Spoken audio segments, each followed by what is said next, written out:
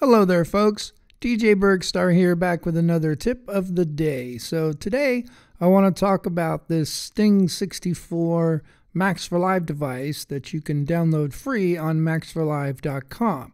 And this is a MIDI generator that generates its own notes, and you don't have to input any notes of your own. If you hit play, it'll just start going. And what it does is it has a density setting here that when it's really low, it will only play sort of a few notes here and there. And if you crank that up, it'll be playing a whole bunch of notes all over the place. It has a length that goes all the way to 64. That's why they call it Sting 64. I have it set at 16 before it loops around again. And then it has a velocity setting here as well. And I have that sort of at a medium setting there. And you can transpose it up or down if you want.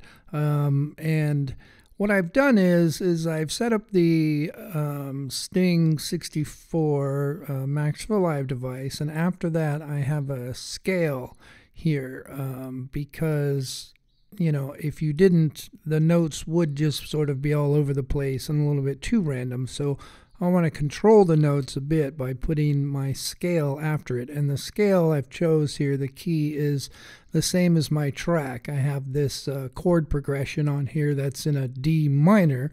And so I set my scale here to D minor, so it would control the notes coming out of here to just stay in a D minor. And then I have my instrument behind that.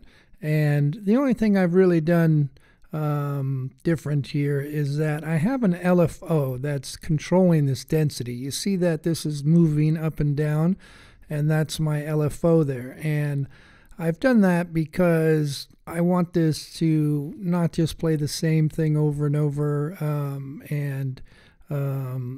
you know, keep it at one setting. I like it so it's generating just a few notes and then it plays a bunch more and kind of goes back and forth and makes it a little more random, a little more interesting over time as it plays.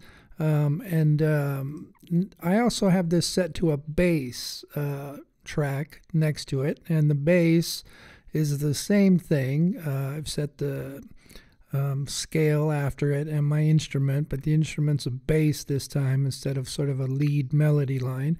And I have an LFO set on this one, but the difference on this track is my LFO rate is different. So this is set to a slower rate, so the density basically is moving slower up and down, and so they don't kind of go up and down at the same time. They're kind of sort of doing it differently each, so it's not that they're both playing just a few notes at a time, then they're both playing a bunch of notes at the same time.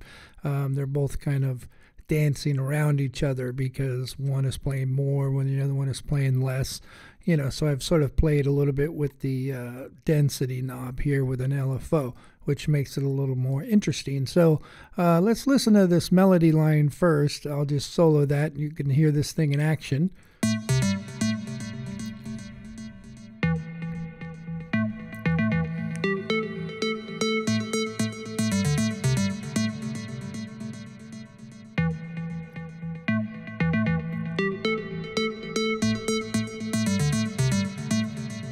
And to give it a little more excitement, I also put an LFO, that same LFO, on my filter cutoff on my Serum device. So the tone of the sound changes as it kind of goes, which gives it, you know, even a little bit more interesting character. And so I've done that to the lead line. I didn't do that to the bass line. That's just the same tone the whole way through. So let's listen to the bass line and the melody line together with the Sting device.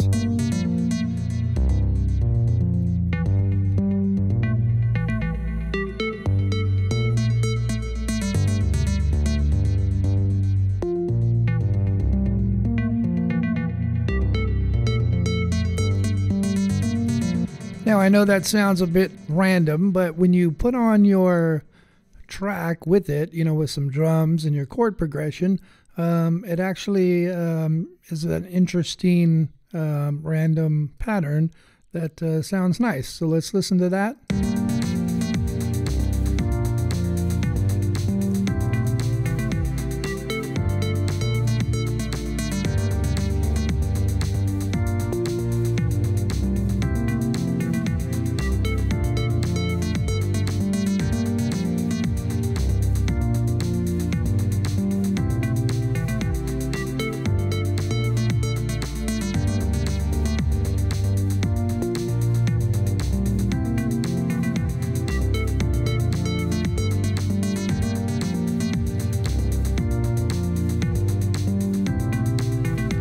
Alright, so that's the Sting device in action there.